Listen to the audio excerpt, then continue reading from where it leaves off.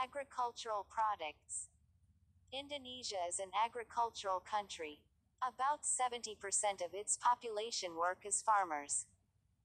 Farmers grow rice, corns, cauliflowers, chilies, onions, sugar canes, carrots, potatoes, green beans, peanuts, cassava, and many others. They cultivate land and grow plants which can bring in money, and they choose the right plants for the land. Ties why when we go to a certain place we will find only one kind of plant, while sometimes in other places we find various kinds of plants. From the various plants in Indonesia, rice is the most important one, as most Indonesian people eat rice. We can say large number of rice fields in Java and in other islands outside Java.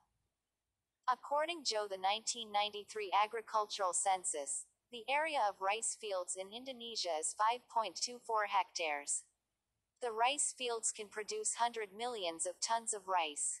Thus, rice has been the main food for us. Farmers in fertile areas can grow rice well. In these areas they can even harvest the crops 3 times a year.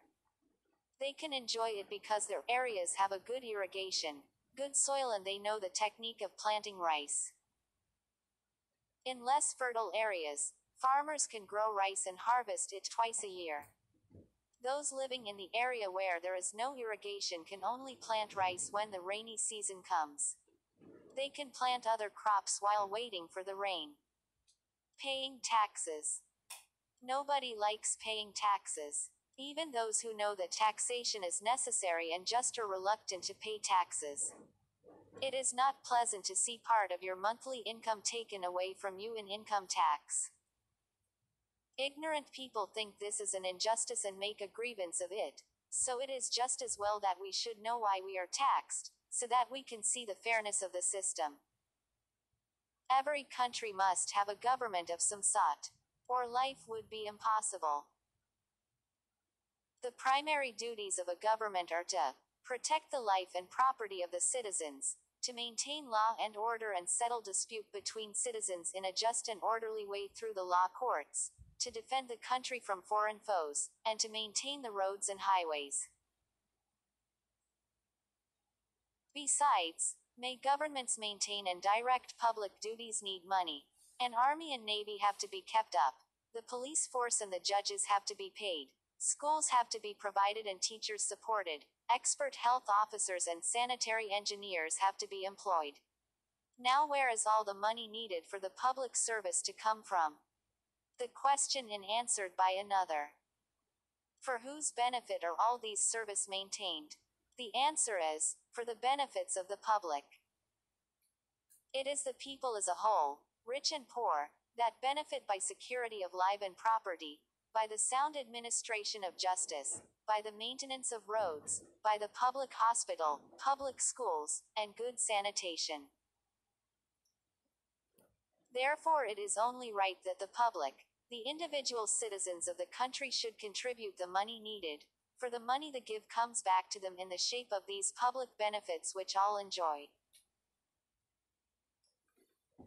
So long, therefore, as we have a good and efficient government, so long as our money is being used in the right way, and so long as the burden of taxation is distributed fairly, as different classes can bear it, we have no right to grumble at having to pay our share of the taxes. Natural disaster. A natural disaster is a terrible accident. Example: a great flood, a big fire, or an earthquake. It usually causes great suffering and loss of a large sum of money. The causalities are injured or died. Some people are homeless and need medical care. Floods occur when the water of rivers, lakes, or streams overflow their banks and pour out into the surrounding land. Floods are caused by many different things. Often heavy rainstorms that last for a brief time can cause a flood. But not all heavy storms are followed by flooding. If the surrounding lands is flat and can absorb the water, no flooding will occur. If, however, the lands is hard and rocky, heavy rain cannot be absorbed. Where the banks are low, a river may overflow and flood adjacent lowland. In many parts of the world, floods are caused by tropical storms called hurricanes of typhoons. They bring destructive winds of high-speed torrents of rain, and flooding. When a flood occurs, the destruction to the surrounding land can be severe. Whole villages and towns are sometimes swept away by water pouring swiftly over the land. Railroad tracks buckles and are uprooted from their beds. Highways are washed away. When a building caught fire, the firemen pitched in to help battle the blaze. Before the pumps were invented, people formed bucket brigades to fight fires. Standing side by side, they formed a human chain from the fire to nearby well or river. They passed buckets of water from hand to hand to be poured on the flames. The damage of fire did depend a great deal on where it happened. In the country or a small village, only a single house might burn down. But in crowded cities, fire often destroyed whole blocks and neighborhoods before being controlled. Lake Toba. Lake Toba, which is situated in the center of the Bukit Barisan mountain range, is an interesting mountain resort with Samosir Island in the center of the lake. It boasts many modern hotels and facilities for water sports such as boating, water skiing, and swimming. In West Sumatra, the center of culture and tourism is Bukit Tinggi, situated in the highlands north of the provincial capital of Padang. West Sumatra is a land of scenic beauty with green lakes and blue mountains. Java has a great number of attractions, including the world-renowned Botanic Garden in Bogor, the wildlife reserve of Ujung Kulon on the southwest part of the island. Borobudur, a gigantic Buddhist shrine, is situated 42 kilometers northwest of Yogyakarta, and the Ijen crater lies in East Java and displays hot springs, waterfalls, and free-roaming deer, as well as a sulfur crater. A 3-hour drive from Surabaya, and the pony ride from the village of Nadasari over the sea will take you to Mount Bromo, which is an active volcano with sulfur fumes and smoke still emitting from its depths. The inhabitants of the surrounding areas believe in the god of Bromo and bring offerings to his deity. Bali is different from the rest of Indonesia because of its unique form of Hinduism called Hindu Dharma. Religion is the main source of traditional custom in family and community life.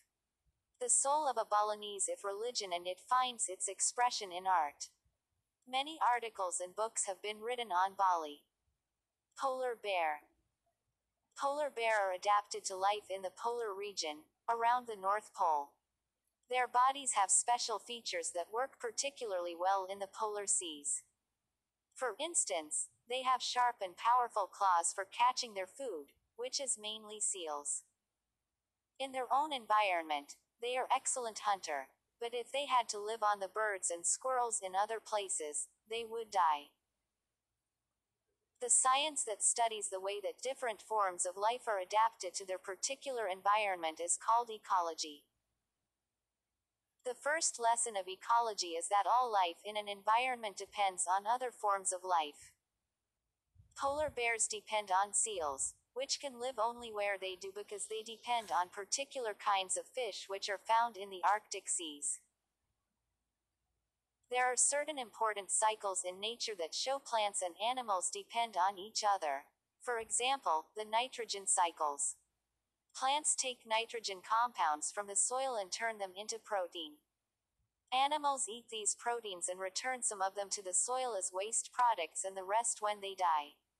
Another cycle is the oxygen cycle. When we breathe, we take in oxygen and give out carbon dioxide. Plants absorb it to make sugar compounds, and in the process oxygen is produced and released to the atmosphere. An ideal ecological system, living things exist in balance. However, particularly where man interferes, a species may become too successful and abundant, and the balance is destroyed. For instance, the use of pesticides to kill a particular plant pest may also kill predatory insects and even birds, and thus other pests are allowed to increase. Therefore, great care is needed in the use of pesticides. Through ecology, we try to restore the balance in the ecological system, and thus save the world from devastation. Bank card. Many people now have a card which enables them to withdraw money from a cash dispenser. You feed your card into the machine and key in your PIN, personnel identification number, and the amount of money you want. If you have enough in your account, the money requested will be issued to you up to a dairy limit. Your account is automatically debited for the amount you have drawn.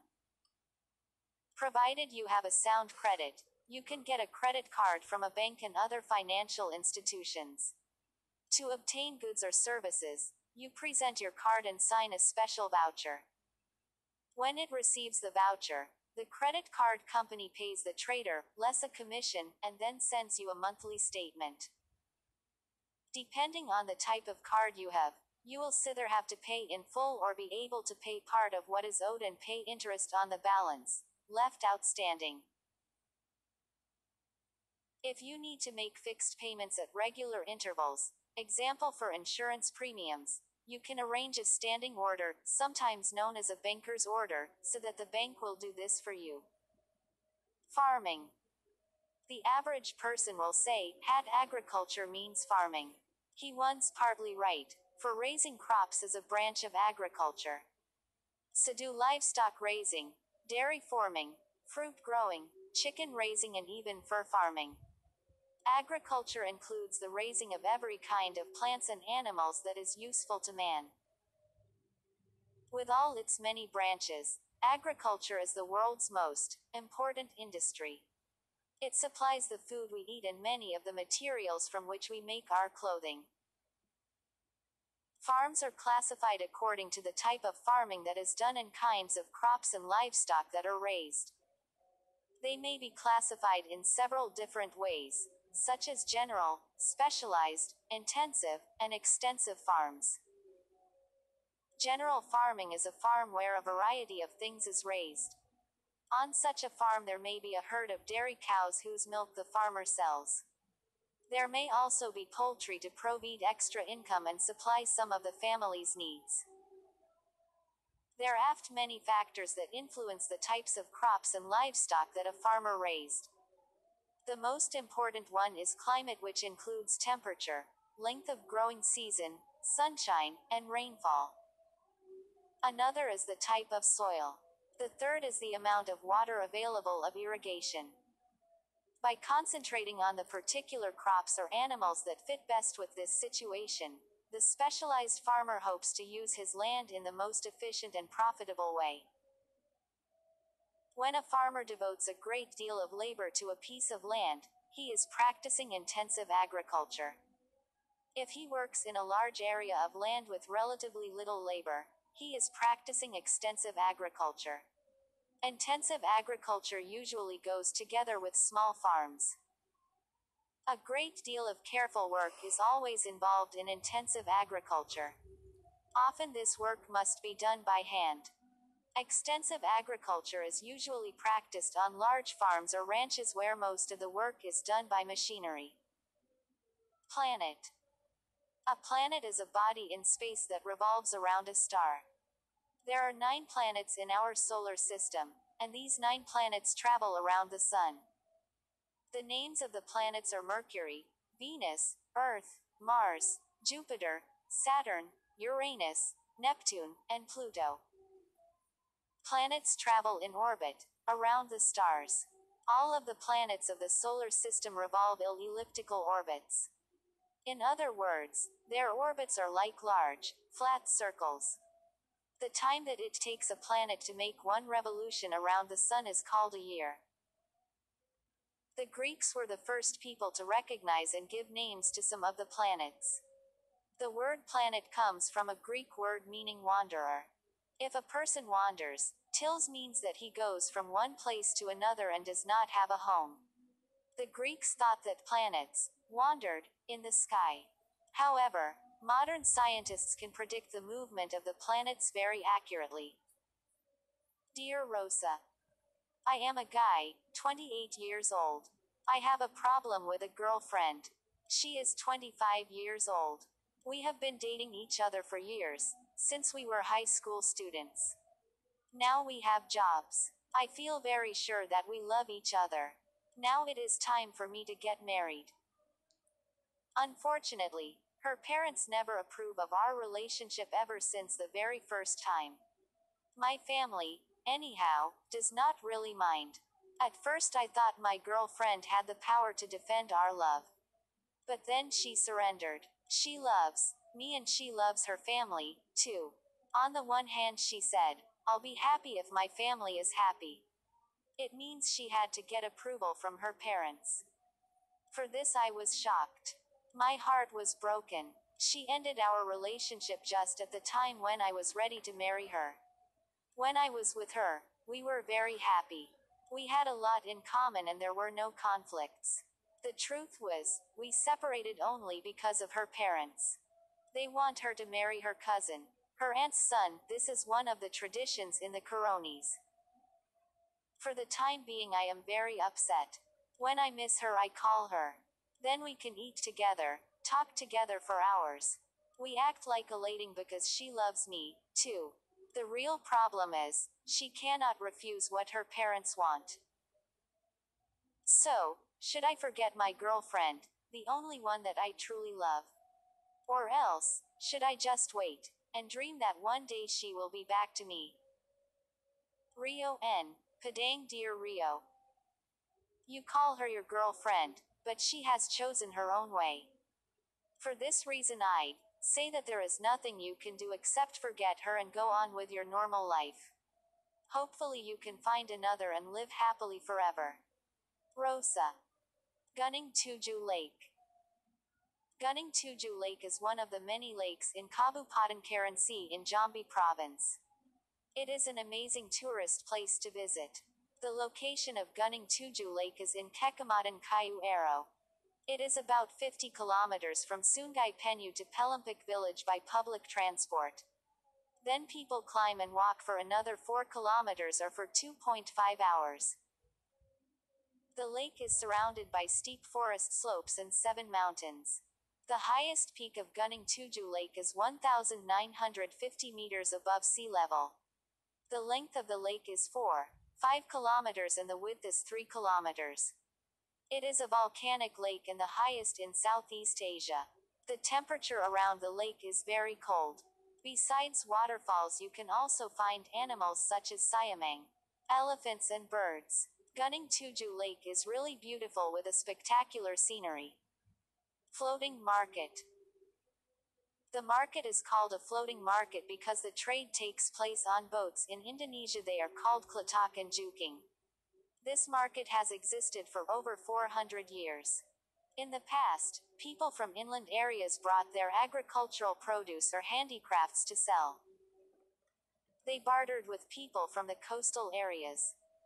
Nowadays people can buy things such as fruit, vegetables, traditional cakes and even clothes from this pasar terapung.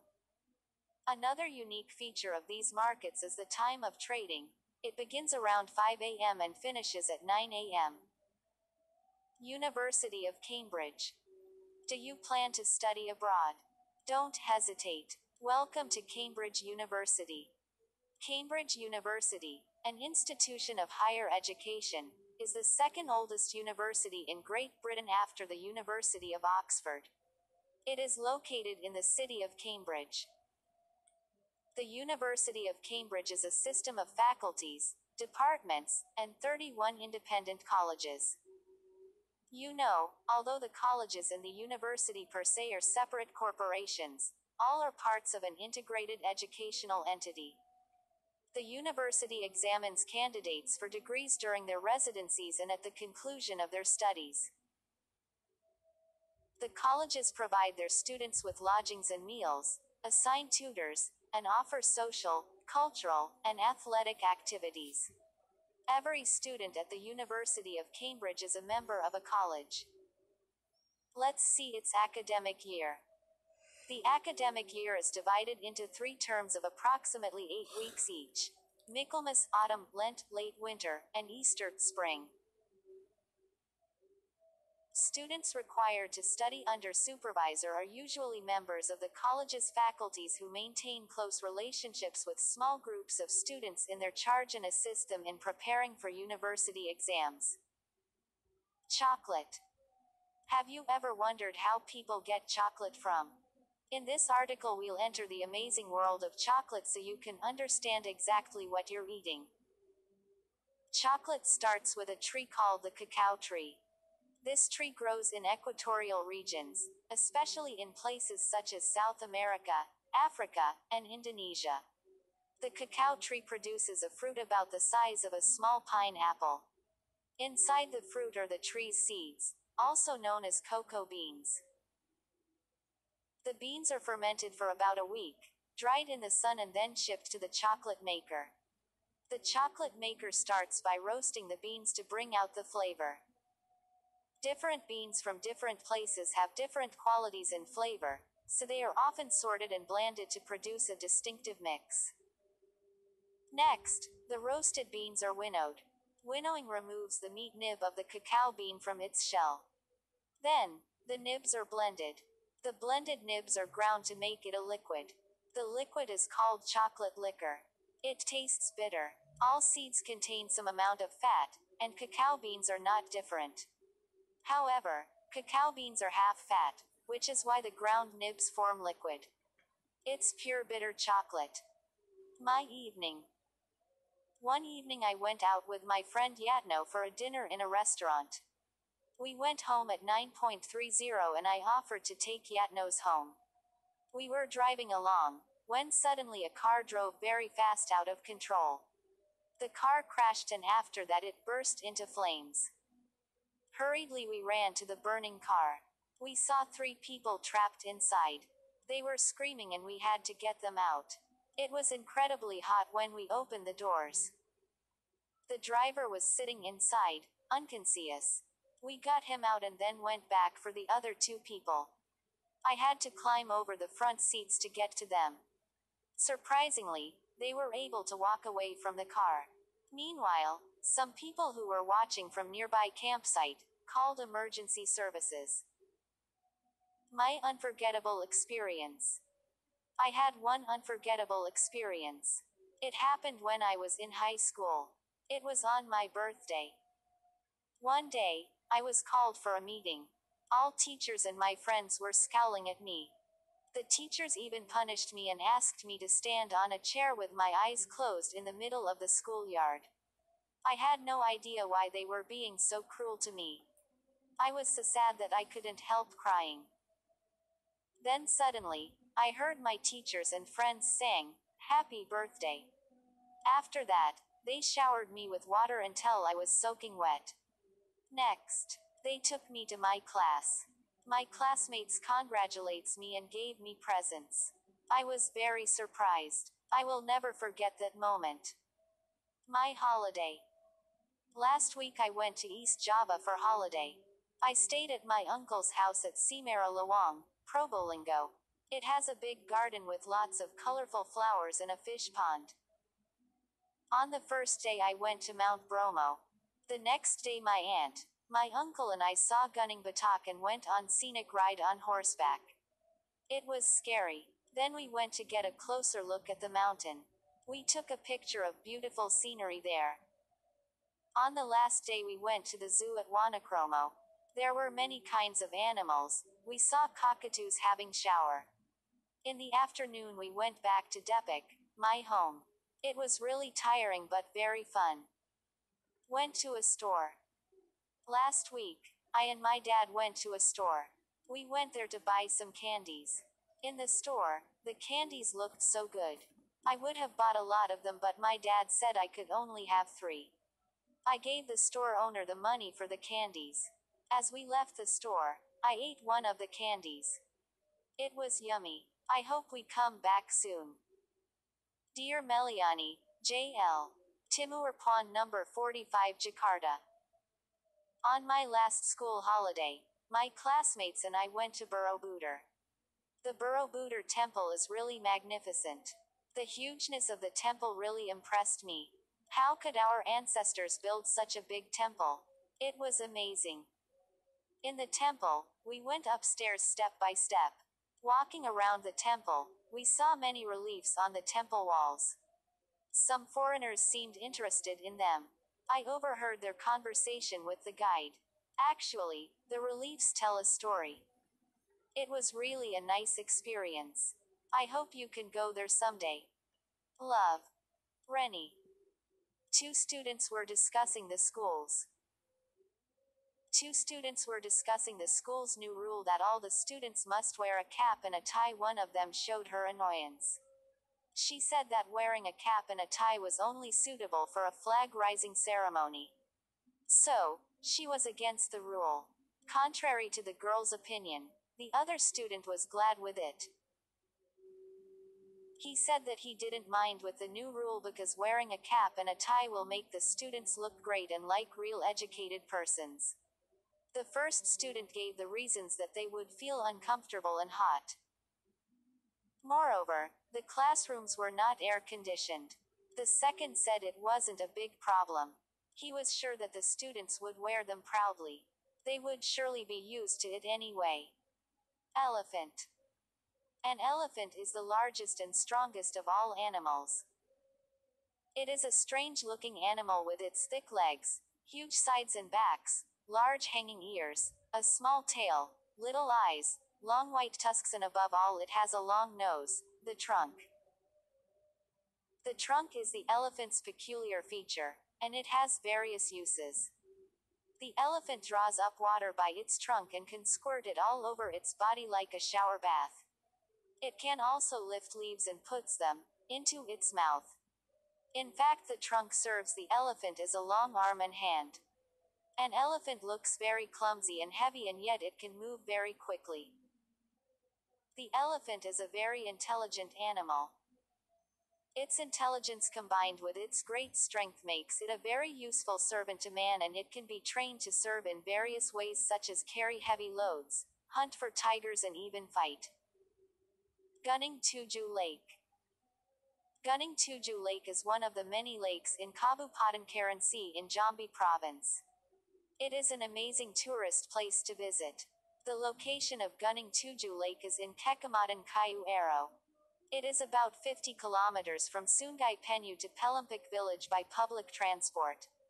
Then people climb and walk for another 4 kilometers or for 2.5 hours. The lake is surrounded by steep forest slopes and 7 mountains. The highest peak of Gunung Tujuh Lake runs 1,950 meters above sea level. The length of the lake is 4.5 kilometers and the width is 3 kilometers. It is a volcanic lake and the highest in Southeast Asia. The temperature around the lake is very cold. Besides waterfalls, you can also find animals such as siamang, elephants, and birds. Gunung Tujuh Lake is really beautiful with a spectacular scenery. Employment of Indonesian women. The increasing employment of Indonesian women workers comes mostly from middle and upper income families. This is because many of them have got higher education. Today, more than half of all women college graduates are employed, compared to 4 out often high school graduates, 3 out often elementary school graduates, and only 2 out often among those with less than grade 5 in school. Most of the working girls in the 1980s were unskilled, but today's working women have considerably more education than those who do not work. Among the working women, only 3/4 are high school graduates and less than 10% have not been to high school at all. Most well-educated middle-class working women hold white-collar or professional jobs. Although many other kinds of work are offered to college-graduated women, clerical work and teaching are mostly preferred. About 3/5 of the girls who are graduated from high schools take clerical jobs. Agriculture. The average person will say, "Had agriculture means farming." He is partly right, for raising crops is a branch of agriculture. So do livestock raising, dairy farming, fruit growing, chicken raising, and even fur farming. Agriculture includes the raising of every kind of plants and animals that is useful to man. With all its many branches, agriculture is the world's most important industry. It supplies the food we eat and many of the materials from which we make our clothing. Farms are classified according to the type of farming that is done and kinds of crops and livestock that are raised.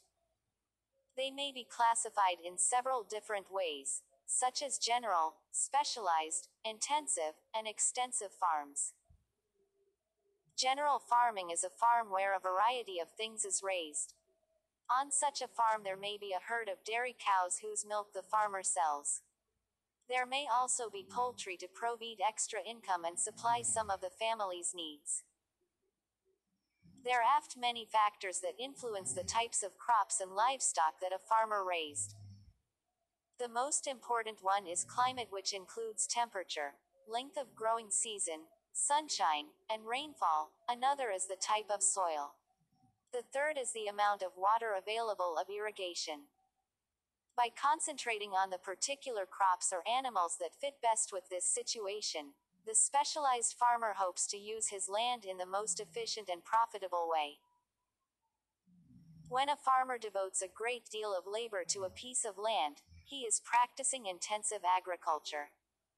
If he works in a large area of land with relatively little labor, he is practicing extensive agriculture. Intensive agriculture usually goes together with small farms. A great deal of careful work is always involved in intensive agriculture. Often this work must be done by hand. Extensive agriculture is usually practiced on large farms or ranches where most of the work is done by machinery.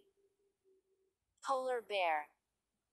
Polar bear are adapted to life in the polar region, around the North Pole. Their bodies have special features that work particularly well in the polar seas. For instance, they have sharp and powerful claws for catching their food, which is mainly seals. In their own environment, they are excellent hunter, but if they had to live on the birds and squirrels in other places, they would die. The science that studies the way that different forms of life are adapted to their particular environment is called ecology. The first lesson of ecology is that all life in an environment depends on other forms of life. Polar bears depend on seals, which can live only where they do because they depend on particular kinds of fish which are found in the Arctic seas. There are certain important cycles in nature that show plants and animals depend on each other. For example, the nitrogen cycles. Plants take nitrogen compounds from the soil and turn them into protein. Animals eat these proteins and return some of them to the soil as waste products and the rest when they die. Another cycle is the oxygen cycle. When we breathe, we take in oxygen and give out carbon dioxide. Plants absorb it to make sugar compounds, and in the process oxygen is produced and released to the atmosphere. An ideal ecological system, living things exist in balance. However, particularly where man interferes, a species may become too successful and abundant, and the balance is destroyed. For instance, the use of pesticides to kill a particular plant pest may also kill predatory insects and even birds, and thus other pests are allowed to increase. Therefore, great care is needed in the use of pesticides. Through ecology we try to restore the balance in the ecological system, and thus save the world from devastation. Plants and animals living in the sea. There are millions of plants and animals living in the sea. Most of the plants and animals living in the oceans are extremely small and float near the surface of the water in their thousands. They are food for huge numbers of small animals that also live near the surface. Together, they are all known as plankton. Many fish feed on this plankton, including one of the largest, the whale shark. Despite their great size, certain whales live entirely on plankton. The blue whale is the largest animal ever to live. It grows to a length of over 100 feet. The humpback whale is a smaller kind and has long flippers. It can jump right out the water. The Californian gray whale makes long migrations every year. It spends the summer feeding in the Arctic but swims south to the warmer waters off the coast of Mexico in the winter. The females give birth in the shallow, warm water there. Many of the fish in the sea may be eaten by other meat eaters. Sharks, for example, are some of the fastest hunters, although not all of them eat other fish. Deep down in the oceans live many strange fish. It is so dark down there that many of these fish have light on them, which are used for attracting smaller fish for the larger ones to eat. Jellyfish are peculiar-looking creatures ranging in size from a fraction of an inch to 6 feet across. They don't really swim but drift in the currents of the open oceans. Although they contain a powerful sting, they are often eaten by turtles. Turtles are reptiles that spend most of their eggs on sandy beaches. The sun pour plenty of energy down on the earth. The sun pour plenty of energy down on the earth, and many homes now use this energy to heat their water. It is difficult and expensive to trap solar energy on a large scale, but in some sunny part of the world scientists use mirrors to reflect sunlight into a boiler on top of a tower. This heats up water in the boiler into steam, which can then be used to turn electric generators. Many countries now have nuclear power stations. These use a rare metal called uranium as a kind of fuel.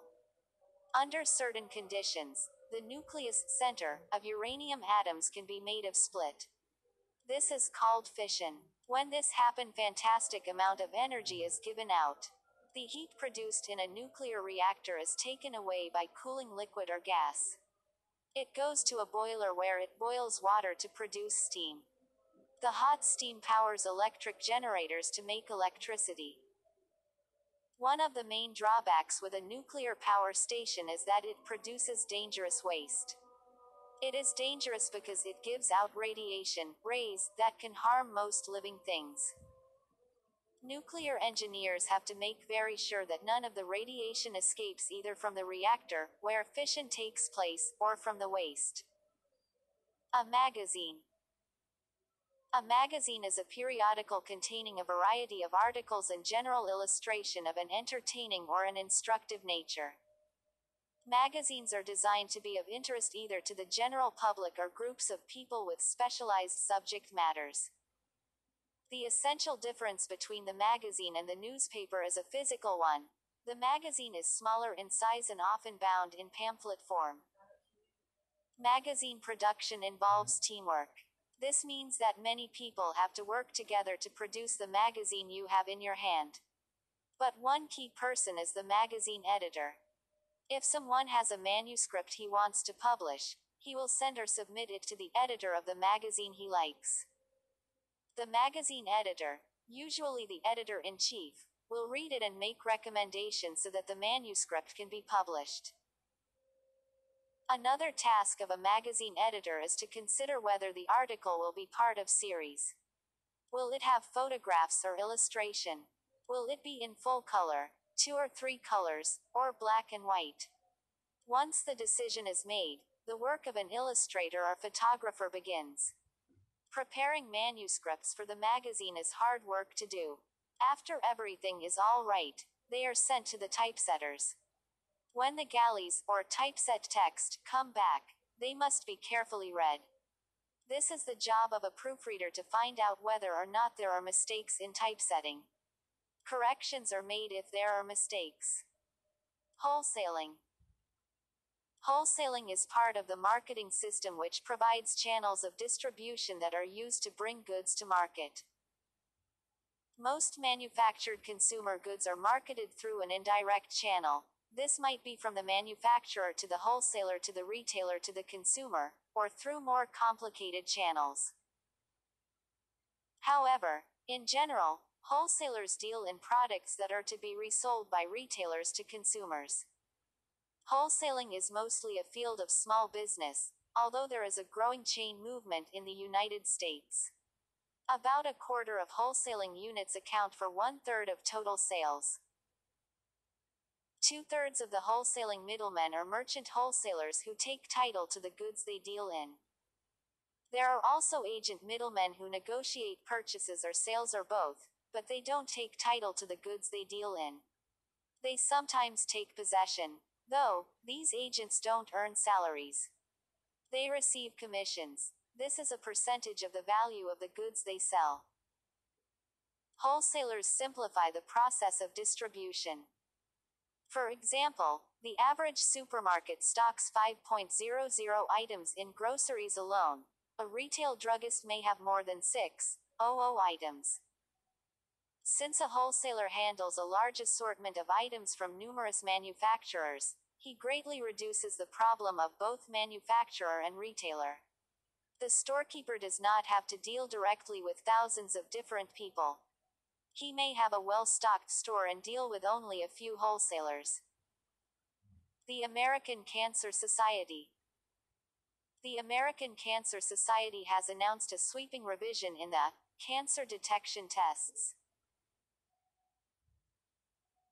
The new guidelines, intended only are people who have no symptoms of cancer, or who are not considered to heat high risk, are designed to deliver essentially the same health benefit as previous society recommendations at greatly reduced cost, risk and inconvenience to the patient, says Dr. Saul B. Gusberg, president of the Society and gynecologist at Mount Sinai School of Medicine in New York.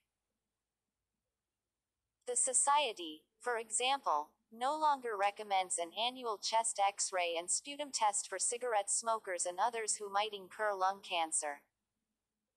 Thus far, these tests have not been shown to increase a patient's chances of surviving lung cancer, even though they may detect the disease in its early stages. The annual pap smear is changed to at least once every 3 years, after 2 initial negative tests a year apart, for all women between 20 to 65 years old and for younger women who are sexually active. It usually takes many years to develop cervical cancer from precancerous lesions. Thus, an annual test to detect abnormalities of the cervix is not necessary for most women. Other new recommendations include a proctosigmoidoscopic examination for colon rectal cancer every 3 to 5 years for those over 50, a breast examination every 3 years for women under 40, an annual mammogram for women over 50, a single, baseline, mammogram for women between 35 and 40 and as often as advised by a personal physician for those under 50. Television. Television has a great influence on our ideas about what is right and wrong about the way we should behave, and about life in general. Sometimes the values and lifestyles that we get from television are in conflict with those that are taught at home and at school.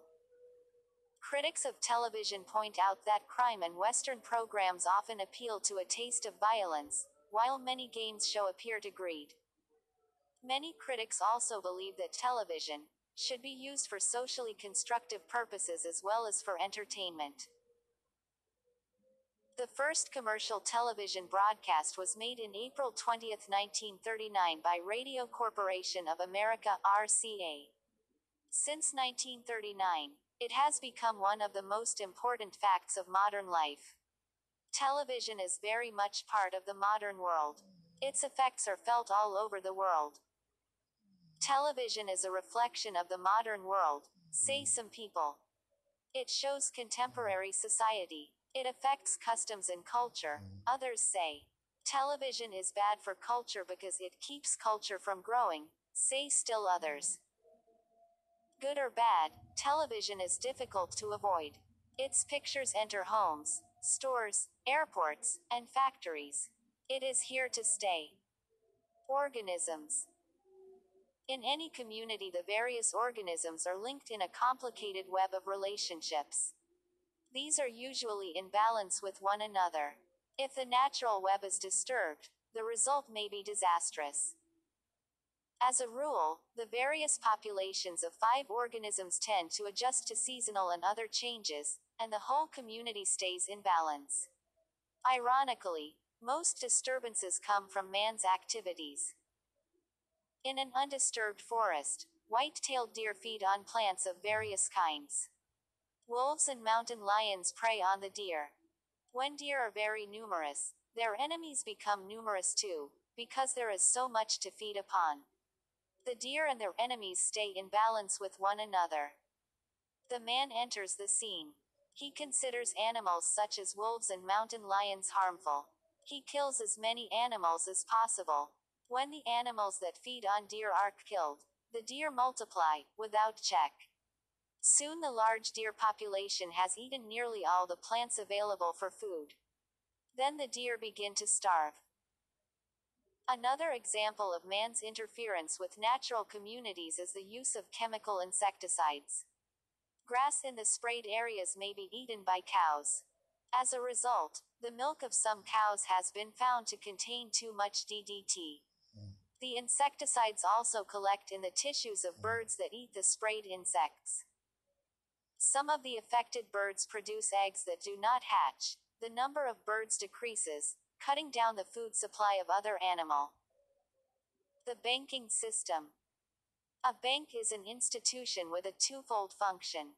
First, it keeps people's money safe and readily available. In this way, it functions as a savings bank. Secondly, it lends money to people who need it. It is also, therefore, a money lender. Anyone can go to any bank and deposit money, that is, ask the bank to look after it. He becomes a customer of the bank. When he deposits money, we say he opens a bank account. There are two types of bank accounts. The first is a current account. When a customer deposits money on a current account, he can make withdrawals by means of a check. No interest is paid on this type. The other type of account is a time deposit. On this type of account, the customer can deposit his money for a specified period of time. He can withdraw the money only at the maturity date. Interest is paid for this type of account. A bank receives deposits from customers, as well as lend money to its customers. A person who wants to borrow money has to give the bank something as collateral, for instance, a certificate showing ownership of property. When a customer has a bank loan, the bank charges him interest on the money he has borrowed. The bank does not always give the borrower actual money. It may credit his account with the amount borrowed, exactly as if he had deposited that amount at the bank.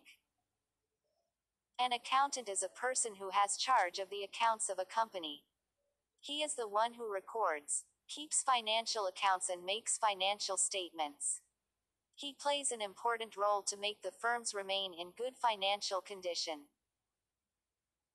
A secretary is someone who keeps records, handles correspondence, or does the administration for an organization or person. The assistant or private secretary of an executive always deals with the business letter writing of that person. The secretary is, therefore, concerned with any business that the firm undertakes. The secretary must be qualified and able to speak English fluently. There are certain types of duties that a secretary is responsible of, such as making appointments, receiving orders, making reservations for the manager, sending letters of congratulations or condolence, sending invitations, etc. She also makes an agenda for the manager. An office usually has more than one secretary who are always busy doing their duties. Wildlife conservation. There is reason for the deepest concern about the plight of wildlife in our country. Many rare species are threatened with extinction because of the greed of hunters and game collectors. Orangutans are rarely found in their natural habitat in the forests of Kalimantan and Sumatra, but one may find them in zoos and private menageries all over the world. Ruthless hunters kill innocent elephants for their valuable ivory tusks or catch them alive to perform in circuses. Taiga's hides decorate walls and floors of rich people's home in distant countries. If things are allowed to continue in this way, it is feared that very soon all wildlife will disappear from our forests. Fortunately, the government has now imposed strict laws on hunting. Some areas are designated wildlife reserves where hunters cannot enter. These include Ujungkulon and Pangandaran in West Java, Marubadiri in East Java, and many more in the other islands. Some time ago, our newspaper contained reports of elephants which had run amok in the province of Lampung. They had emerged from their abode in the forest and destroyed crops and houses belonging to the villagers. The people could not understand why the beasts had suddenly gone wild. The strange thing was that the animals had not come for food, because having wrought destruction they returned to the forest. They seemed to have come only to vent their anger. As elephants are protected by law, the people could not kill any of them. The explanation for the elephants' strange behavior is that they felt quiet life had been disturbed by the timber-telling projects and sawmills set up deep in the forest. The animals felt their domain was being narrowed by man, and so they got angry. Elephants felt their domain was being narrowed by man, and so they got angry. Elephants need peace and quiet for their family life. They also need vast areas of land in which to roam. They live in herds, and each herd likes to have its own territory. Now the government has driven the elephants back into the forests, away from any village or lumber mill. By shouting and shooting in the air, the people drove the great beasts to a due abode in the district of Ersugihan. It is hoped that they will feel at home there, and can live in peace and quiet. Air pollution. Every day both industrial and domestic chimneys emit vast amounts of dirt and harmful gases. The exhaust fumes from thousands of car engines add to this huge volume of filth. Sulfur dioxide, produced mainly by the burning of coal and oil, combines with the moisture of the air to form sulfuric acid. This eats away stone, brick and even metal. Doctors reason that if it can do this, it must damage the lungs of people who breathe it, especially over a period of many years. Usually the effects of air pollution are not instantly noticeable. Occasionally, though, there have been catastrophic smogs. The word smog is a combination of smoke and fog. One of these occurred in the town of Donora, Pennsylvania, in the USA. The valley in which the town lies traps the smoke and fumes from the steelworks and chemical plants that fill it. One day, in October 1948, unusual weather conditions prevented the smog from lifting by the afternoon, as it normally did. Instead, it hung over the town for 3 days. By the end of the third day, nearly 6,000 people were ill. More than 60% of those aged 65 and over were seriously ill. 20 people died. At last, a heavy rain shower cleared the smog. One of the chief causes of air pollution in many cities is the internal combustion engine. Cars, lorries, and buses give out the gas called carbon monoxide, which in high concentrations can kill a person in a confined space. Cars also throw into the air fine particles of rubber and asphalt from their tires and the road, and particles of asbestos from their brake linings. These can cause damage to the lungs when breathed in. Another source of pollution is nuclear power station, which produce a great amount of poisonous radioactive waste. This waste must be sealed up and buried beneath the ground or seabed so carefully that there is no danger of leakage. Some scientists are very worried that we are not being careful enough with nuclear waste. It may not all be buried safely. Also, they fear there may be a serious accident at a nuclear.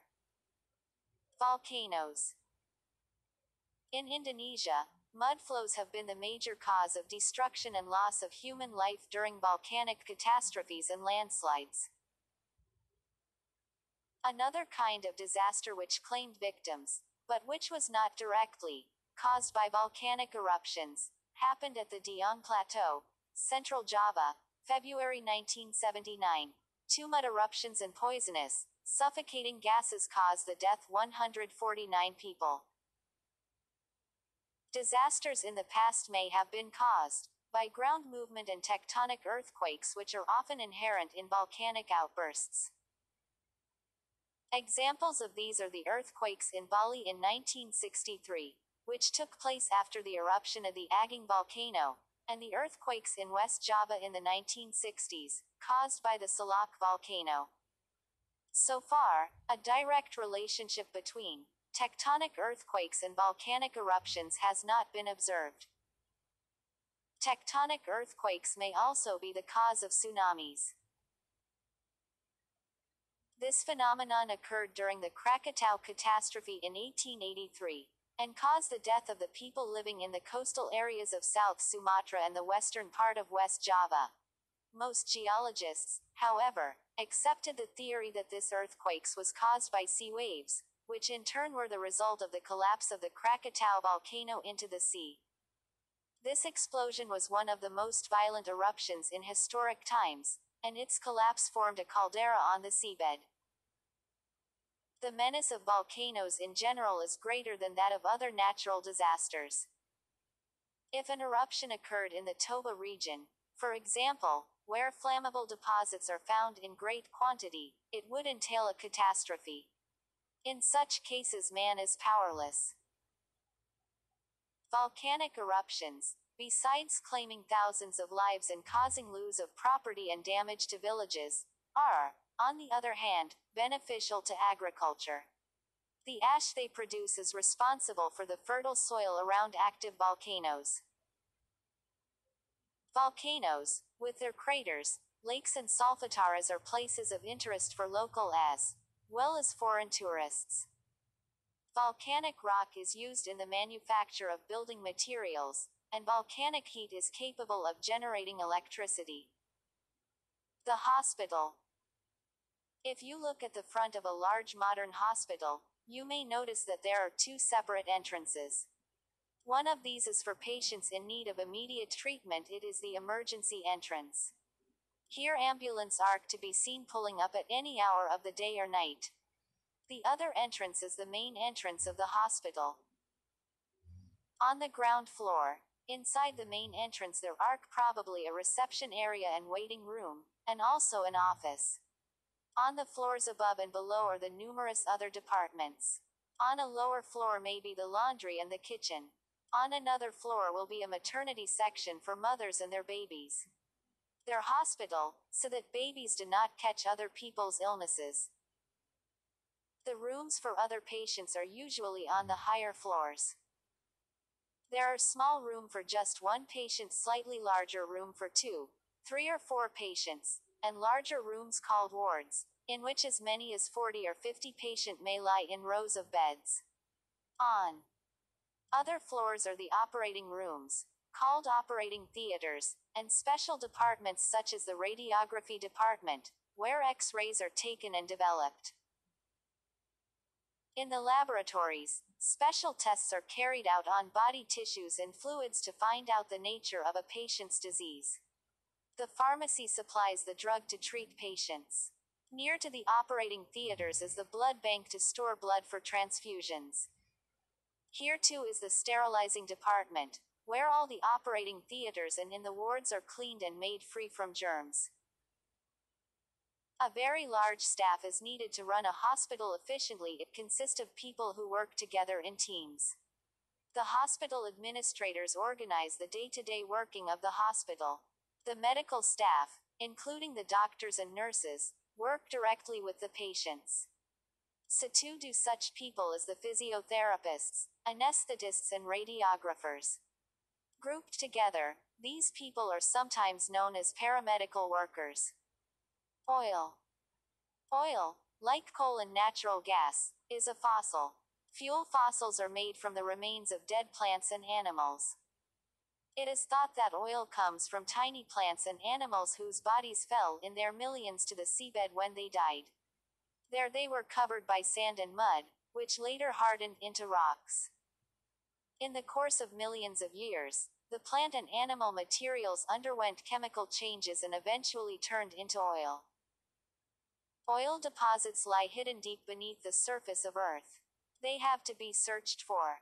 Unless the oil actually comes to the surface, it is impossible to be certain that any is present.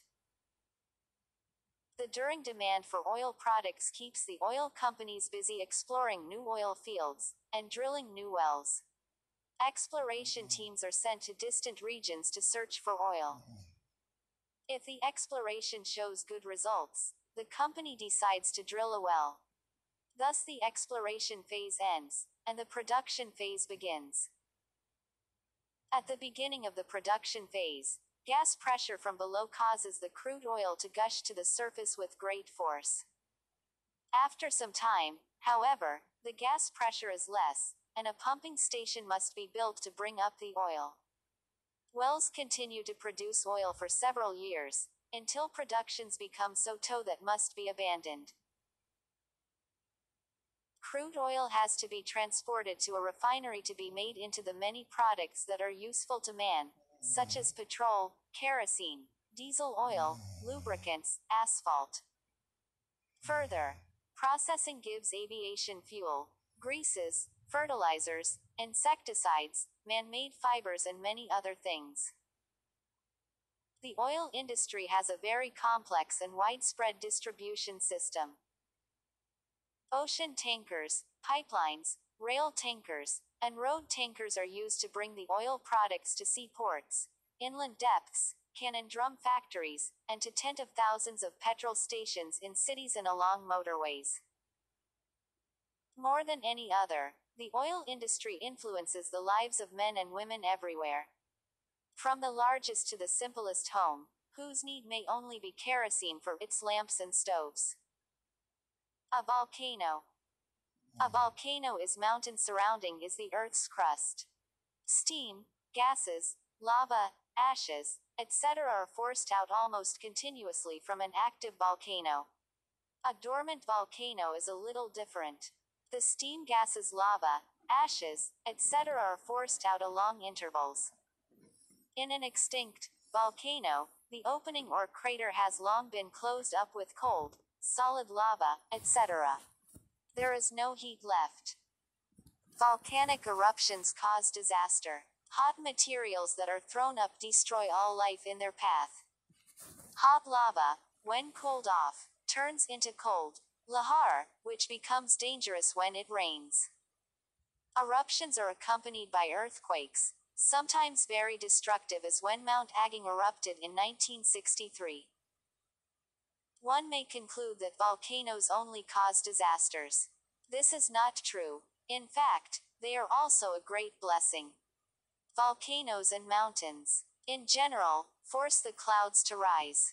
While rising, they cool off and drop the water they contain in the form of rain. The materials thrown up by volcanoes contain minerals that are needed by plants. After many years, volcanic materials will turn into good soil. Volcanic soil, being very fertile because of the minerals it contains, is very good farmland. The higher regions, being cool, are good for coffee, tea, and other plantations, requiring a cool climate. The woods on the slopes protect the soil against erosion, while the soil acts as a water reservoir, giving water to the river. Henry Ford and mass production. Many of you may have seen a Ford car. Some have owned one, or at least you might have owned one. Formerly, Ford cars were popular in Indonesia, although today there are more Toyota and other Japanese cars than Ford or other American cars. Like the Toyota car, the Ford car is named after the man who started the car factory. Henry Ford, along with his friends, started the Ford Motor Company in 1903. It was a small company then, but by 1927 it had grown into a giant company. The great success of the company began during the years 1912 and 1913, when it applied all the element of mass production. The most modern machine tools were used. The parts of the car were standardized, machines and workers were placed in orderly sequence. Moving conveyor belts were used. Other devices were employed in order that the movement of the pasts and materials might be economical and efficient. All activities were planned and coordinated. Basically, that is what mass production is all about. The word mass means a large number. The term mass production refers to methods of organizing production processes for a maximum number of products at the lowest cost. It is based on two general principles. One is the division and specialization of human labor. The other is this use of tools and machines in the production of standard, interchangeable parts. From the Ford Motor Company, mass production spread to other companies. Many Ford become known as its creator.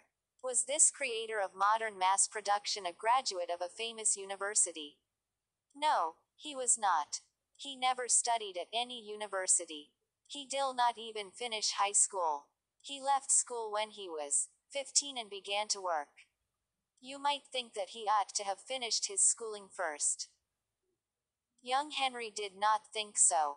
Perhaps instead he thought that one could be successful without finishing his schooling. Young Henry Ford might have promised himself that he would be a successful man. If indeed he did, then he kept his word. He was a successful man, and his name will be remembered in the history of mass production for good. Water. People need water. We cannot live without water. Persons should drink at least 8 glasses of water a day. If a person does not drink enough water, he can suffer from kidney trouble. A big man should drink more than 8 glasses a day. In Indonesia, many children die of dehydration. This means they die because of lack of water in their bodies. So we must make sure that our children drink enough water, especially when they are suffering from diarrhea. At present, many governments of the world are worried about the water supplies in their countries. Fresh water is becoming more and more difficult to get. In many cities where there are many people, the level of water in the underground wells is getting lower and fewer. The loss of water from wells under the ground. These are very important for water preservation. Dams preserve or store the water that many of our towns and cities need. Dams have many functions. They hold back rainwater that may result in floods if not checked. They also provide water to irrigate the farms. People can use the waterfalls of a dam to produce electricity. Electricity gives light and energy to our houses and factories. Dams can also produce lakes, and lakes can be used for raising fish and for practicing various kinds of water sports. Another source of water is rivers. In Indonesia, we have many rivers. Rivers are a good source of water. However, if people throw waste into rivers, then the water becomes very dirty. Waste pollutes water. One of the most dangerous types of waste is chemical waste from factories. This can be deadly and can kill fish, water plants, and other creatures which live in rivers. The sun is a source of energy. As the supplies of fossil fuels, coal, oil, and gas are running out, scientists have been working hard trying to find ways of obtaining other kinds of fuel. They have succeeded in finding one that is very efficient: nuclear fuel. However, the ores which produce this enough energy, e.g. uranium ores, will eventually run out, too. Fortunately, a source of abundant energy, which is virtually inexhaustible sunlight, has been waiting for the scientist. The sun sends out energy equal to that produced by 10 million tons of coal every second, of which the Earth receives only 1/2 billionth part. It is estimated that the energy which falls no 1 square meter of the Earth's surface per second can be used to keep about 7 100-watt lamps burning. The sun's energy is really abundant, but only a limited amount has so far been used by man. The sun can also be used as a source of fuel for power plants. Such power plants are still in the experimental stages. However, it is hoped that they will lead the way to a wider use of solar energy to run machines. Solar energy can be used in telephone communications, space technology, and farming. Solar batteries have been in experimental use for a number of years to power telephone lines. They are now being used to recharge batteries which power instruments used in space vehicles. Scientists have also succeeded in developing solar pumps that can raise water for irrigation.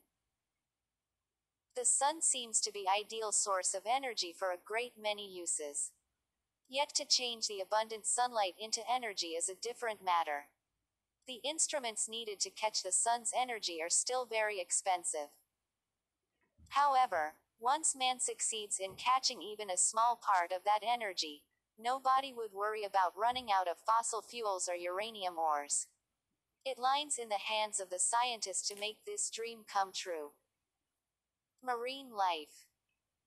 The word marine comes from the Latin word mare, which means sea. Marine life means all the animal and plant species that live in the waters of the sea. The geography of the seabed, the floor of the sea, is not so different from that of the land. There are hills, high mountains, valleys, rolling plains and plateaus. Below the low tide mark, the bottom of the sea slopes gently downward to a depth of about 100 fathoms, in the form of a shelf known as the continental shelf. On the surface of the sea there are tiny floating plants and animals, including the eggs and young of larger animal and jellyfishes that are called plankton. The plankton is important because a great many fishes feed on it. Several kinds of animals such as crabs, lobsters, shrimp, squids, octopuses, mollusci, shellfish of all kinds, anemones and sponges live on the seashore. Such animal can also be found on the continental shelf, but the animals that live in the deeper waters are usually larger. Seaweeds live in the shallow waters, not deeper than 50 fathoms as they need fairly strong sunlight to assimilate their food. In China and Japan seaweeds are eaten. In Europe carrageen is used for thickening soup and making jellies.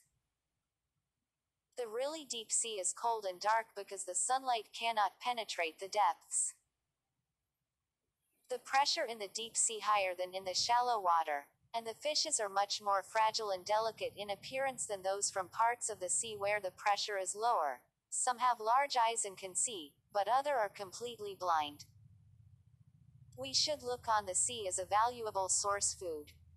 Fishing industries should know the location one of fish they are trying to catch, and how many can be caught without killing off the whole species. Spacecraft. People had thought of building spacecraft several hundred years ago. They had thought of going to the moon and many other planets. Papers on spacecraft can be found among the papers of famous scientists who lived centuries ago. However, the craft could not be built until after World War II. It is not easy to build a spacecraft. A spacecraft needs a good rocket that is strong enough to send it to outer space. Such a motor was not developed until 1944. A spacecraft also needs as many as 1 million very sophisticated parts. These parts are needed so that the craft can function well when it is flying far away from Earth. These parts must have very high precision elements. Each of them must have the right shape and the right size. Such parts could not be made until after 1940. Today, spacecraft are being made all the time. They have to be enough to carry astronauts into outer space.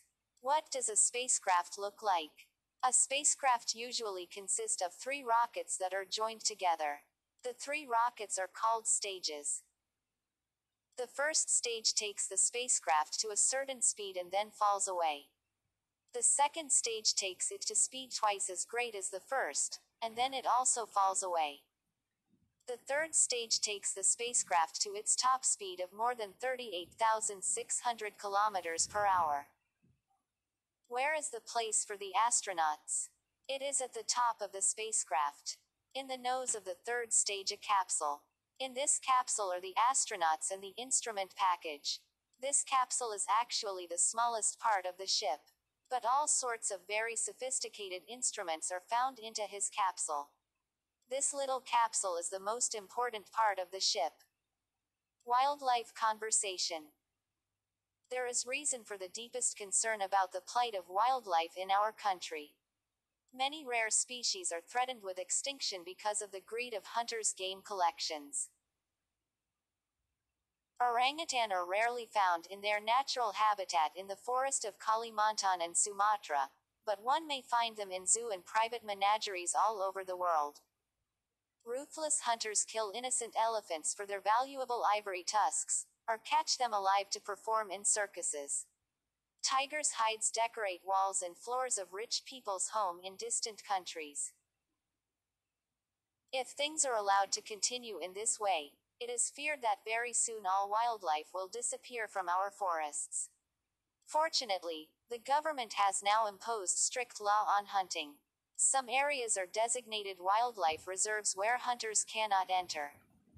These include Ujungkulon and Pangandaran in West Java, Marubadiri in East Java, and many more in the other islands. Some time ago our newspapers contained reports of elephants which had run amok in the province of Lampung. They had emerged from their abode in the forest and destroyed crops and houses belonging to the villagers. The people could not understand why the beasts had suddenly gone wild. The strange thing was that the animals had not come for food, because having wrought destruction they returned to the forest. They seemed to have come only to vent their anger. As elephants are protected by law, the people could not kill any of them. The explanation for the elephants' strange behavior is that they felt their quiet life had been disturbed by the timber felling projects and sawmills set up deep in the forest. The animals felt their domain was being narrowed by man, and so they got angry.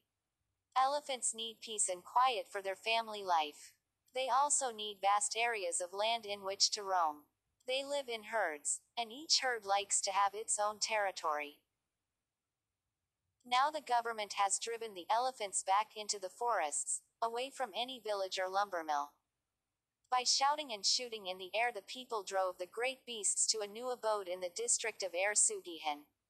It is hoped that they will feel at home there and can live in peace and quiet. Albert Einstein. In 1894, when Albert Einstein was 15, his father lost money and could not support him any longer. Other boys would have left school and stopped studying. Not Albert. He left school for some time, but he later managed to go to a better school, the Polytechnic in Zurich, Switzerland. On leaving the institute he discovered that no one would offer him the kind of job he wanted. At last he found a suitable one at the patent office in Bern. Einstein's task at the patent office was to make an investigation of the new products sent to his office. The job did not require much of Einstein's new products sent to his office. The job did not require much of Einstein's time, so he was able to write scientific articles. He published these in 1905. Scientists were surprised by what he had written. They were even more surprised when they knew that these articles, when could have been written by a university professor, were actually written by an official at a patent office. Investigations were made and it was decided that the official should be taken from the patent office and given a more suitable job. A few years later, Einstein became a professor at the University of Zurich. In 1911 he taught in Prague, and later at the Polytechnic Institute in Switzerland, where he had been a student. Then he was requested to move to Berlin. Einstein stayed in Berlin for 20 years, from 1913 to 1933. During that period he worked on his famous theory of relativity. He gave a simple example, in simple language, to explain the idea of relativity. A man riding on a train drops a stone out of the window. To the man on the train, it seems that the stone follows a straight path as it drops. However, to a man outside the train, the part of the stone does not seem straight, it looks like a parabola. The theory expands those of Newton and Galileo, which are correct only under certain conditions. Einstein made very important contributions in the field of physics. The Nobel Prize that he won in 1912 at the age of 42 was no surprise to the scientific world. No scientist beat him his field. What beat him was time. He died in Princeton in the USA in 1955. People believed that he was the century's greatest man of science. Jakarta and other big cities. In Jakarta and other big cities in Indonesia it is common practice to use gas for cooking. Gas reaches the houses through large underground pipes called gas mains, and smaller pipes called service pipes lead to the gas meters in each house or building. The meter records how much gas is used. Natural and gas from oil has no distinctive smell, So an artificial smell is produced by adding small quantities of concentrated adurants to enable people to detect any leak that may occur. Pertamina sells bottled gas under the name of LPG. The gas is put in steel drums or cylinders.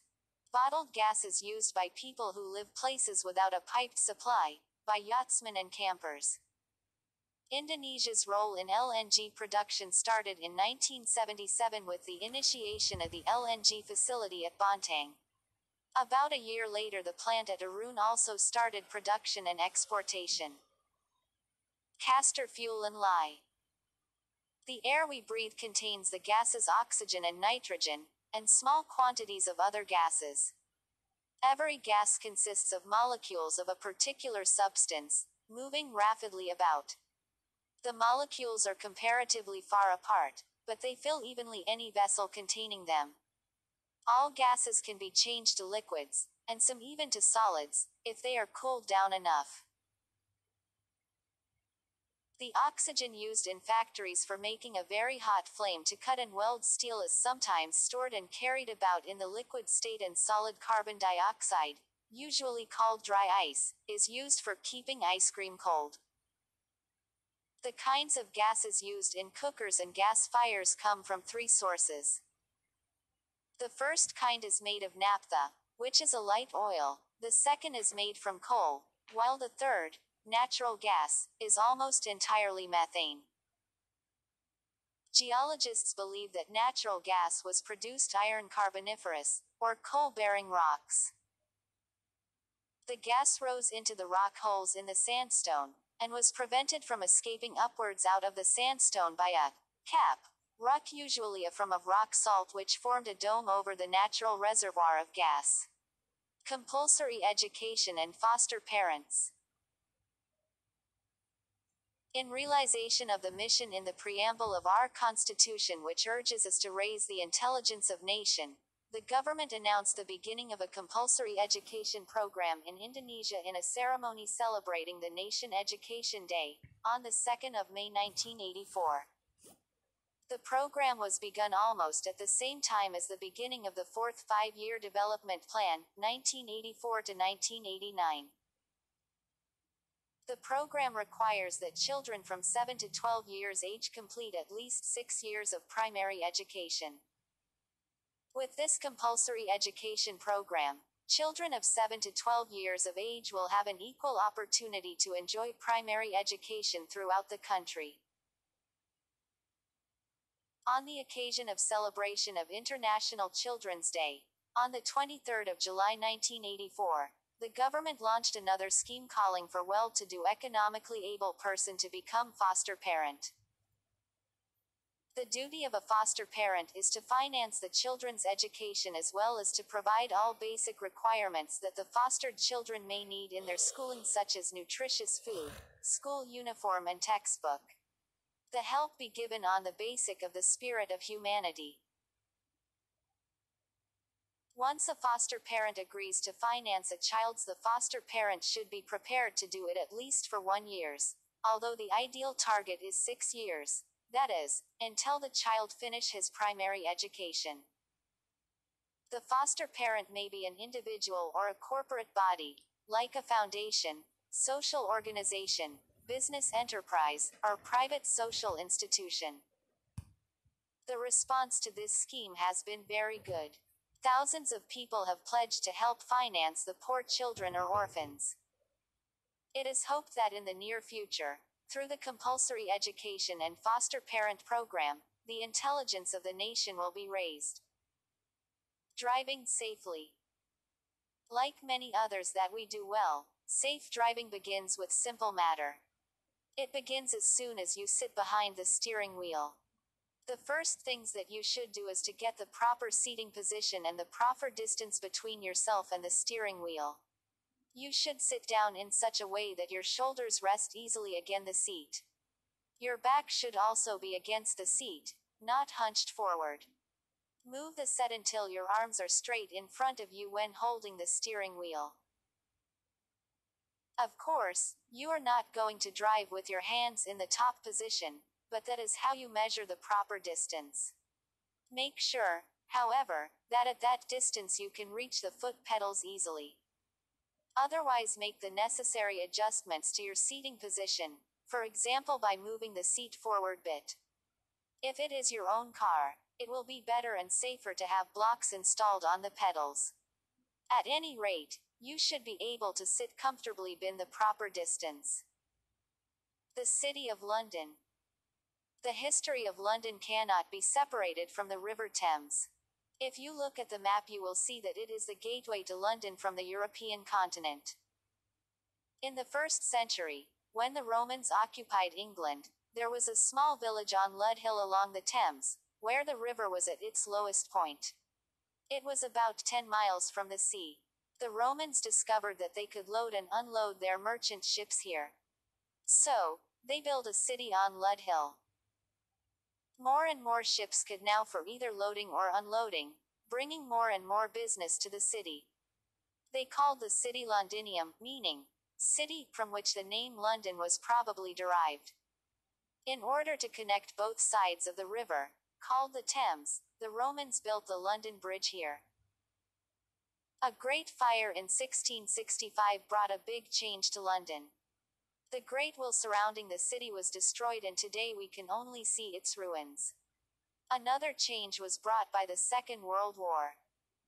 From August 1940 to May 1941, German bombers attacked the city almost every night, destroying thousands of buildings, arid houses, and killing thousands of people. For the second time, the greater part of London was in ruins. Government is endeavoring.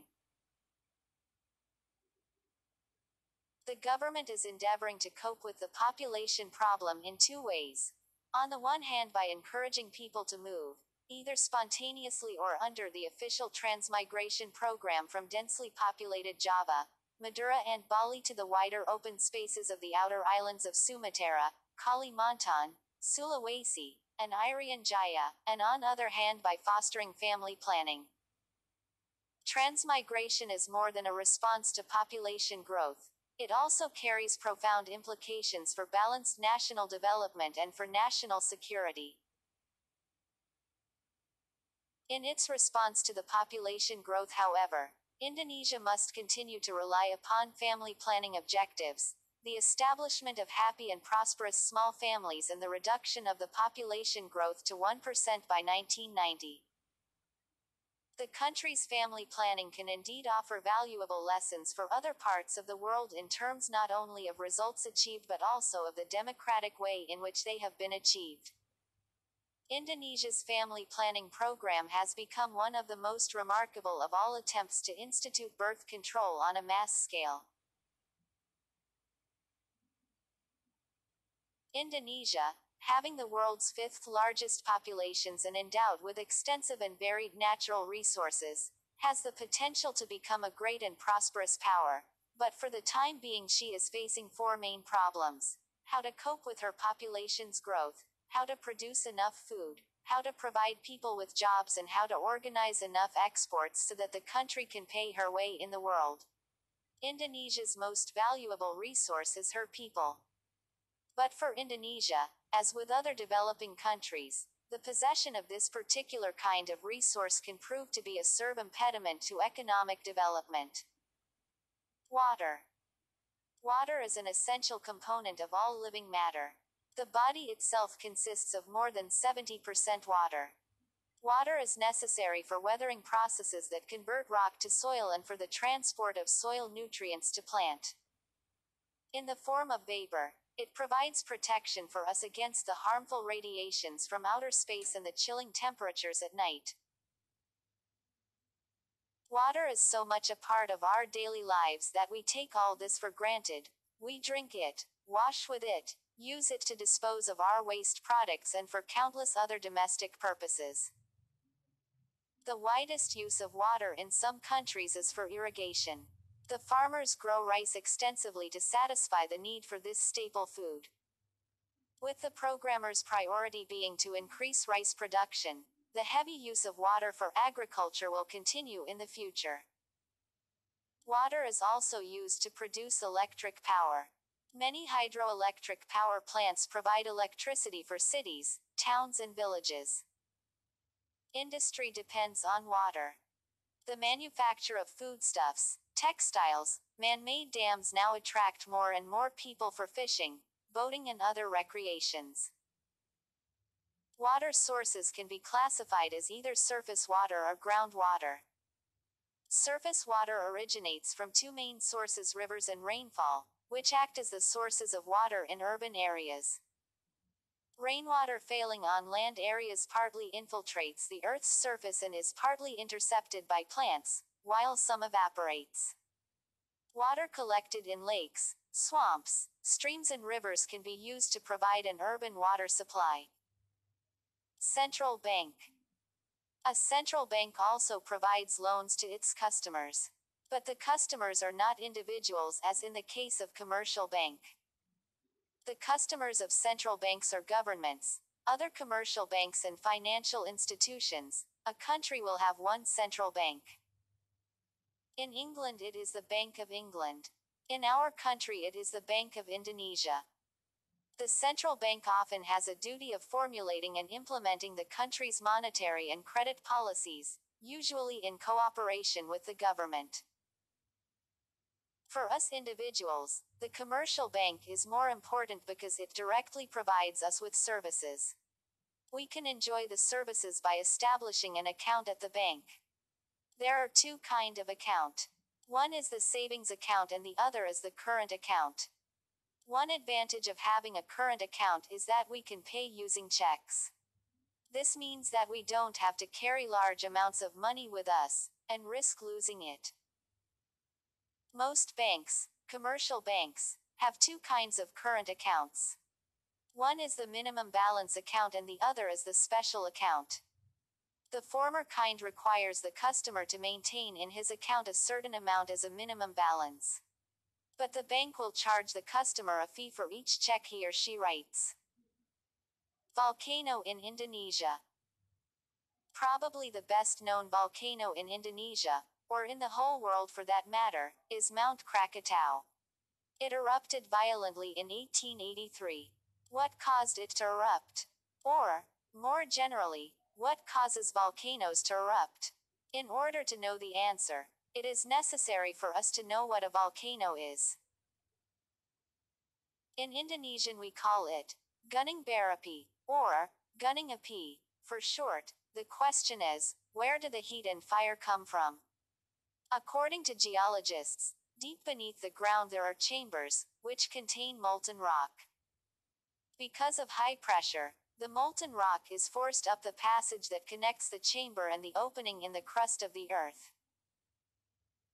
This molten rock flows out of the opening as lava, magma, and along with it is emitted ashes and gases.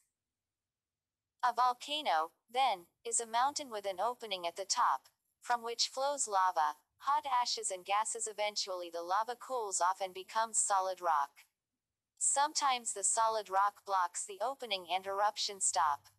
However, if high pressure builds up in the chamber, the blockage may reopen and the volcano erupts once more.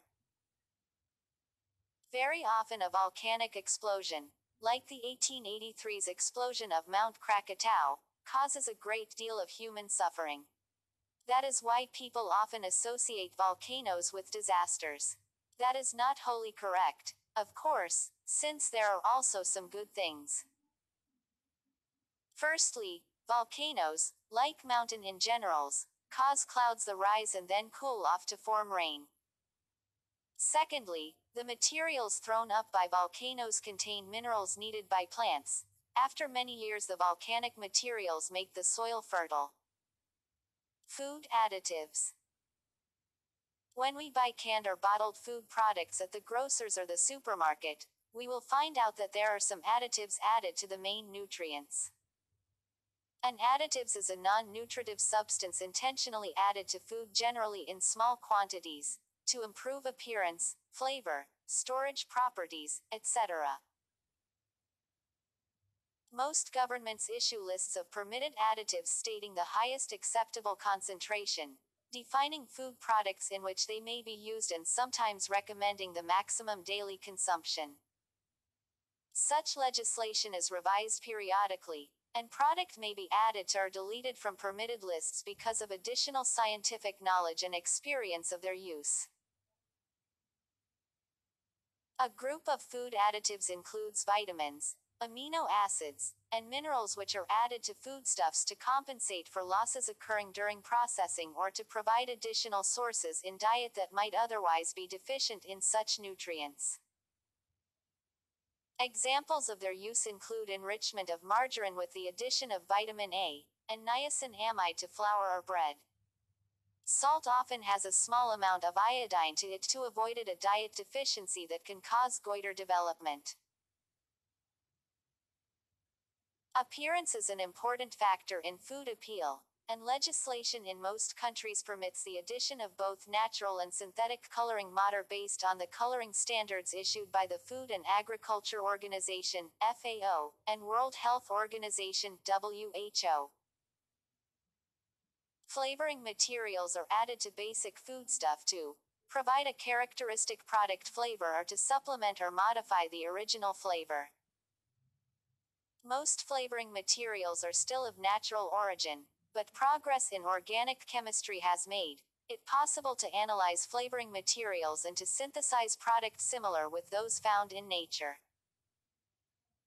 Flavor can also be influenced by the addition of the flavor enhancer such as monosodium glutamate, which intensifies perception of flavoring. Oil.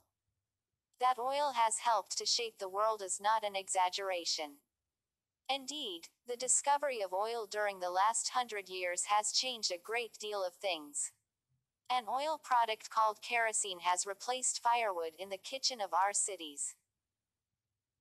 Motor vehicles using gasoline or diesel oil have put animal-drawn carriages into museums. Steamships have lost against motor vehicles. Diesel locomotives have driven steam locomotives off the rails. Jet planes using aviation fuel fly the skies, making remote places reachable in a matter of hours. That oil is indispensable to our everyday lives is not an exaggeration, either. Yet few of us ever ask how this important liquid is extracted from the earth and changed into finished products.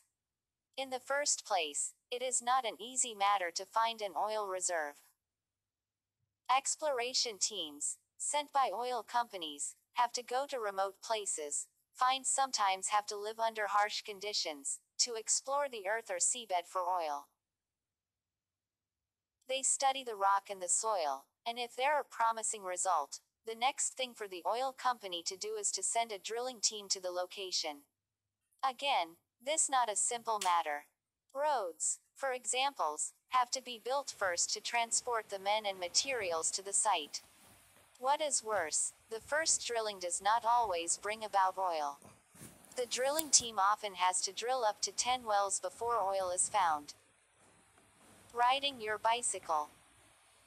When you are riding your bicycle in the street and you came to a corner, you must watch the traffic policeman carefully. He will tell you what you can and cannot do. When he is holding up his right arm, all traffic must stop. When he is holding his right arm out to his side, the traffic which is coming from in front of him must stop. When he is raising his arm up and letting it down again, the traffic from his right side may continue again. When he is holding his hand toward you, you must stop. In these and other ways, the traffic policemen help the traffic to move quickly. Contagious diseases. Contagious diseases are which are passed from person to person. They can be passed by direct contact, or be bacteria in the air. Some diseases are very dangerous and these can spread quickly, causing sickness and sometimes death. In the 14th century in Europe, a contagious disease is called bubonic plague, or Black Death, killed millions of people. No one knew how it spreads and they could not stop it. Today, a contagious disease like bubonic plague can be stopped by modern medicine, but at the time, nobody understood how diseases were spread or what caused them. Even this century there have been outbreaks of serious contagious diseases such as typhoid, yellow fever and cholera. Doctors and scientists have studied these diseases can prevent them if medicine is available. Unfortunately, many countries are crowded and disease spreads quickly. When this happens, this is called an epidemic. Even today, doctors and modern medicine sometimes cannot stop epidemics until many people have already died. Forest. Forests, the oldest and most diverse ecosystem, are important for their products. They also keep soil fertile, ensure the supply of constant water under the ground, regulate the climate and prevent floods. The leaves which have fallen to the ground become some kind of substance. This substance, which is called humus, is a fertilizer to the soil. Humus holds rainwater during the wet season, stores it, and then waters the fields in the dry season. Thus the fields can produce more crops. For years, many people haven't been obeying the government's regulations and have been cutting down the trees excessively. As a result, thousands of hectares of what used to be good forest lands have become waste. These people are not aware that without forest, nothing prevents the water will wash away the soil to the river. It may cause floods which will destroy the farmland and villages. For all this reason, the State Minister of Development, Supervision and Environment has consistently been trying to keep on asking our people to stop destroying the forest and conducting the campaign for forest conservation. What is global warming? Global warming is a term used to describe a gradual increase in the Earth's average ground and atmospheric temperatures across the whole planet. Measurements indicate that the global temperature has increased by about 1 degree Fahrenheit in the past century. This warming trend appeared during a period when human activities were beginning to increase the carbon dioxide, CO2, and other greenhouse gases in the atmosphere. Although most scientists believe that a rise in carbon dioxide emissions will lead to further global warming, uncertainties remain about the timing and severity of resulting climatic change. Nevertheless, many are convinced that human activities are partly responsible for the long-term warming of the past century and that climatic changes caused by greenhouse gas increases will be a continuing part of our future. The impact of global warming could be devastating. Global warming causes ozone depletion, melting polar ice, and rising ocean levels. The ozone layer, which protects all life from ultraviolet (UV) radiation, is being destroyed by the release of chlorofluorocarbons (CFCs) into the atmosphere. The widening holes in the ozone layer allow in more UV rays, which can cause skin cancers, cataracts, and immune system damage. UV rays are detrimental to pollination, seed production, and marine life food supplies as well. Ice sheets in the Arctic Ocean have receded to record lows, and Antarctic glaciers are melting at a fast rate, causing sea levels to rise and indigenous wildlife to lose its habitat. Rising ocean levels could eventually cause worldwide flooding of coastal areas, forcing people and wildlife to migrate inland. Many experts predict global warming will cause a dramatic increase in excessive rainfall in some areas and severe drought in others, resulting in floods, crop failures, and a rising number of forest fires and landslides. Many of the world's most knowledgeable climate change scientists forecast that the Earth's temperature will rise from 1.44 to 6.3 degrees Fahrenheit by the year 2100 if we don't take steps to reduce greenhouse gases. An increase of 1 to 3.6 degrees Fahrenheit will occur even if we do act, because many gases have already been released. Ice sheets in the Arctic Ocean have receded to record lows, and Antarctic glaciers are melting at a fast rate, causing sea levels to rise and indigenous wildlife to lose its habitat. Rising ocean levels could eventually cause worldwide flooding of coastal areas, forcing people and wildlife to migrate inland. Many experts predict global warming will cause a dramatic increase in excessive rainfall in some areas and severe drought in others, resulting in floods, crop failures, and a rising number of forest fires and landslides. Many of the world's most knowledgeable climate change scientists forecast that the Earth's temperature will rise from 1.44 to 6.3 degrees Fahrenheit by the year 2100 if we don't take steps to reduce greenhouse gases. An increase of 1 to 3.6 degrees Fahrenheit will occur even if we do act, because many gases have already been released. Behavior and work habits in the workplace. Smart and quiet behavior in the workplace can cause serious or even fatal accidents. Behavior like this is called horseplay. If you interfere with the work of others or make practical joking, it can also be very safe. Horseplay, running, and throwing objects in the workplace are good work habits and can cause accidents. Bad work habits keep a workplace dangerous. A dangerous worker is messy in his habits. He keeps a messy bench and a messy store. The floor around the bench or machine is never dirty. He always puts rubbish and waste into the wrong bins. In this way, he prevents obstruction of fire. A dangerous worker does not wait for accident to happen. He never takes actions after they happen. If he sees some oil on the floor, he does not leave it there. Somebody may slip on that oil and so he wipes it up. He does not leave tools lying around or on top of machines.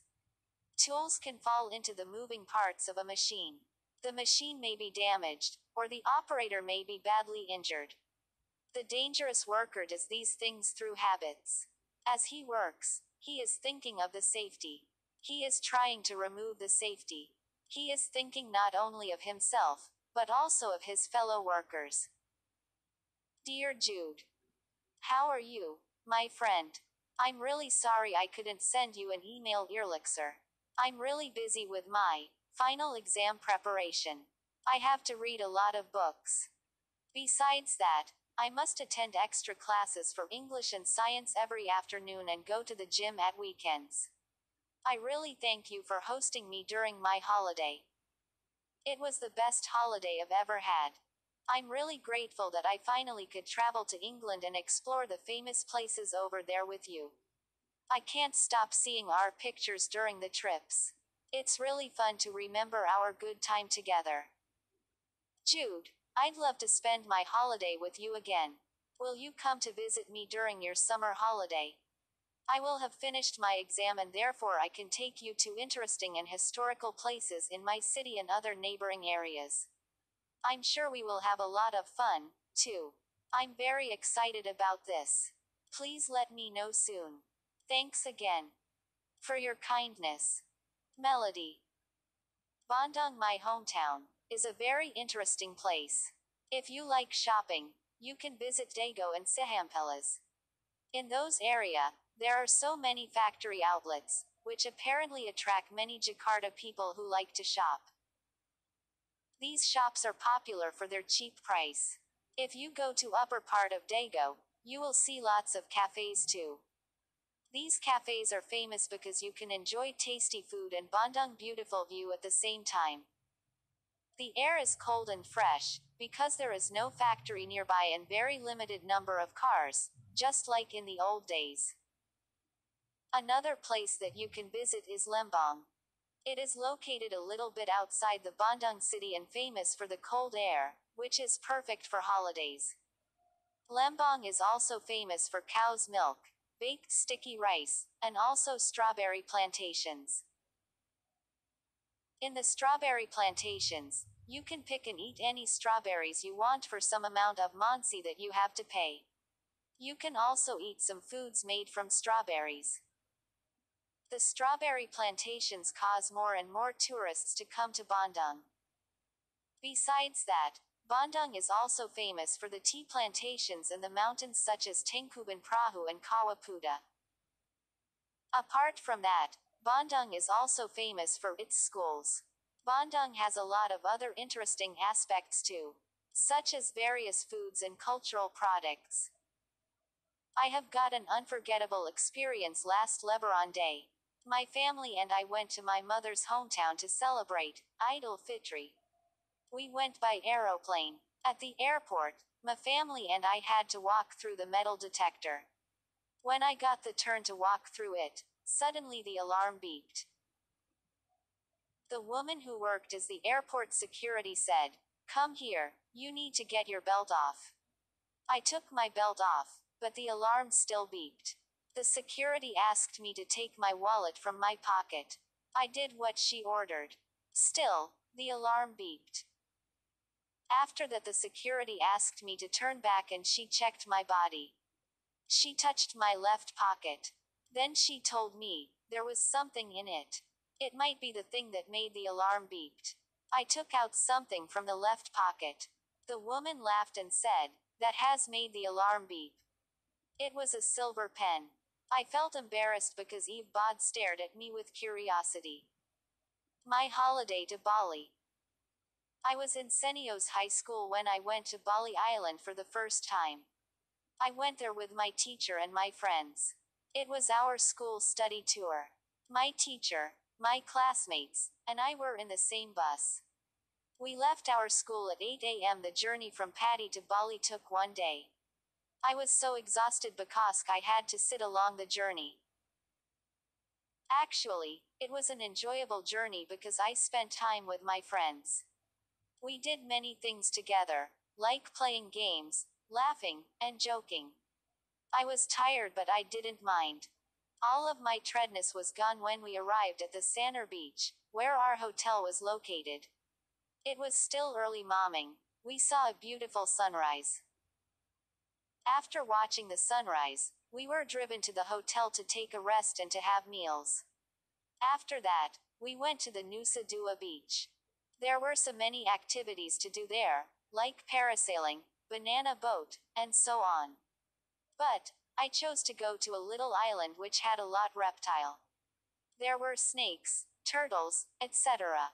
The scenery was so beautiful because it was in the middle of the sea. Next, we went to Garuda Wisnu Kencana, GWK. There were two amazing statues. They were Wisnu and his bird, called Garuda. After a very long journey, through the land and the sea, we finally got back to the hotel. Although we tired, we all happy. We could not wait to visit other beautiful places. What are thunder and lightning? Lightning is a sudden, violent flash of electricity between a cloud and the ground, or from cloud to cloud. A lightning flash, or bolt, can be several miles long. It is so hot, with an average temperature of 34,000 centigrade, that the air around it suddenly expands with a loud blast. This is the thunder we hear. Lightning occurs in hot, wet storms. Moist air is driven up to a great height. It forms a type of cloud called cumulonimbus. When the cloud rises high enough, the moisture freezes and ice crystals and snowflakes are formed. These begin to fall, turning to rain on the way down. This rain meets more moist air rising, and it wants the friction between them which produces static electricity. When a cloud is fully charged with this electricity, it discharges it as a lightning flash. Gawai Day or Gawai Dayak.